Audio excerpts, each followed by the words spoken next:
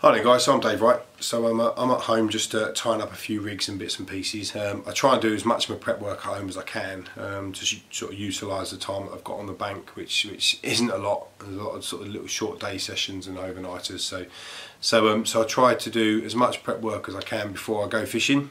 So then I'm utilising, so like I say, as much time to actual fishing and not making stuff up. So what I've done is I've just tied up a few Ronnie rigs, because my next little session that's coming up is going to be a bit of sort of distance work. So I use to make up my little Ronnie rigs. I use the PB Products curved KD size 4 hook. So that's those there.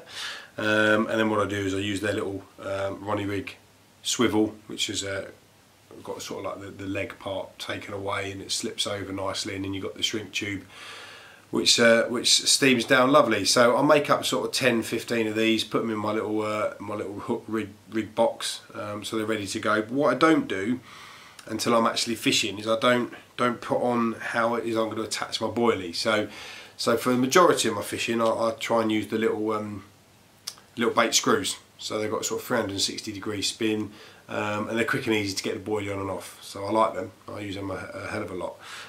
If I'm going to chuck it a fair way, I like to go back to my old sort of system of a little tiny micro ring swivel, and then I thread bait floss through the boilie and then tie it off and blob it on.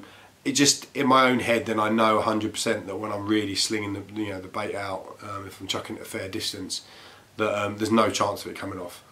I say I've not had them come off the screws, and I've slung them a fair distance, but we all have our little quirks of what we like to do when we're fishing, and this is one of mine. So I just wanted to share that with you. So try and do your prep work before you go, utilise the time you've got on the bank, and the best of luck.